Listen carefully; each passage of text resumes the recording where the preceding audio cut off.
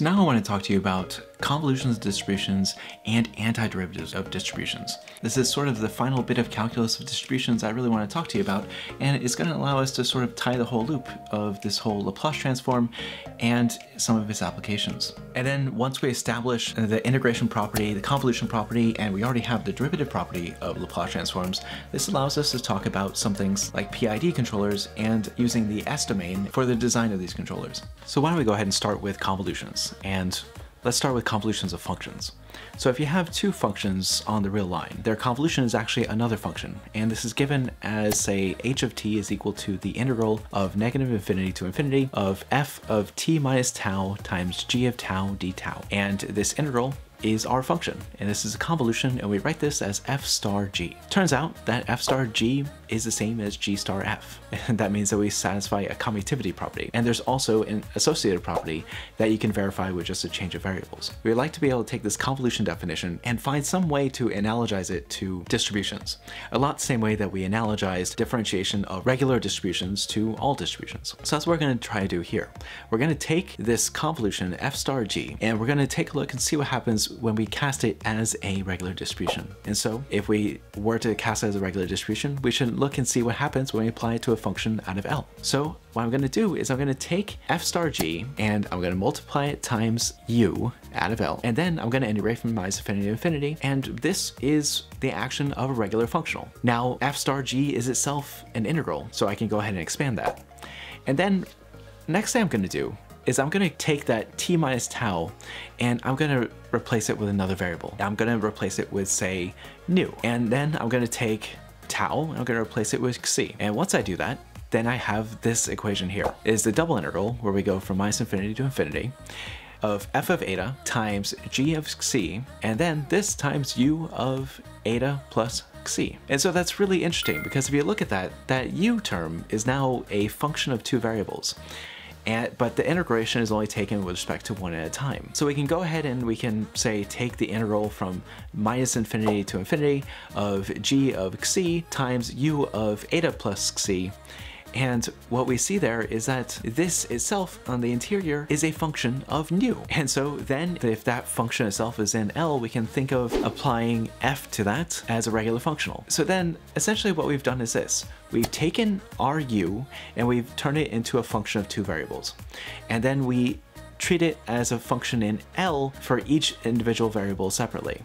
And so then we first apply our regular distribution g, and then we apply the regular distribution f, and each application corresponds to a different variable. So what you ultimately get when you take the regular distribution corresponding to a convolution, you get something that is called the tensor product of distributions. And so we're going to go ahead and take this and we're going to use this to give a definition of the convolution of two distributions. Okay, so that's exactly what we're going to try to do. So what we're going to do is we're going to go ahead and define the convolution of two distributions as being the tensor product of those two. And what this means is that if we take that tensor product and we apply it to some u, we're going to take that u and treat it as a function of two variables, where we replace t with eta plus xi, and then we apply each of these distributions to them separately. So for instance, if I had distributions t and s, then I'm going to apply s with respect to one variable first, then apply t with respect to other variable. That is a convolution of two distributions.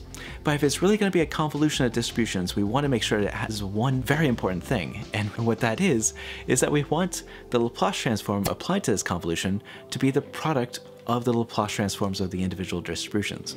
And this actually follows really easily. Now, we have this whole sequence definition for a Laplace transform of a distribution, but I'm going to go ahead and use an abusive notation and just say we're applying these distributions directly to e to the minus st.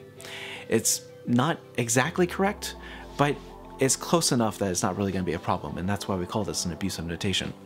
And so what we do is we apply it to e to the minus st, but remember we're replacing t with eta plus xi. And then with the properties of exponential functions, I can split that exponential, and then we have an e to the minus s eta times an e to the minus s xi. And each one of those is a function of a different variable. So if we're going to apply our convolved distribution to this, that means we apply, say, s with respect to one variable and t with respect to the other variable. And well, out of the first one, we can factor out one of those exponentials.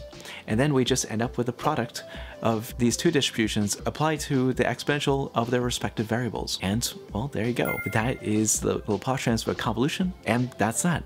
Now let's see how we can define an antiderivative of a convolution, and this is pretty cool. Okay, so now we want an antiderivative. Now there's one really nice property of convolutions of functions that we should keep in mind, and that is if the functions themselves are supported only on the half-line 0 to infinity, then the convolution itself is also only going to be supported there. If we were to take, say, the Heaviside function, and just viewing this as a function for a moment, not as a distribution, then that means that if we take the convolution with the Heaviside function with, say, g, then the ultimate result is that we have the antiderivative of g. And that's pretty cool. What I'm going to do now is I'm going to go ahead and try to take a look at this Heaviside function as a distribution itself. As a distribution, the Heaviside function is the integral of a function inside of our space L. So what I'm going to do is I'm going to take my Heaviside distribution and I can go ahead and I can convolve it with another distribution. And so by analogy, since we know if that distribution corresponded to a regular distribution, then that would be antiderivative of the symbol for the regular distribution. So then we let this become our definition of an antiderivative of a distribution. And what's really nice is that if we were to take, say, the Laplace transform of this antiderivative of a distribution, we have the Laplace transform of the Heaviside distribution, which is 1 over s, times the Laplace transform of our distribution. And this agrees with what we saw for the Laplace transforms of antiderivatives back in ordinary differential equations. And so there you go. That is a nice clean construction for an antiderivative of a distribution. And this is one of those amazing properties that came out of all this work that Schwarz did back in the early 20th century. And he ended up getting a Fields Medal for this back in 1950. So I really appreciate everybody who's come by and subscribed since I started the series. And I'm going to do my best to live up to your expectations. In any case, thank you for watching. Please boop that like button, and until next time, have a great day.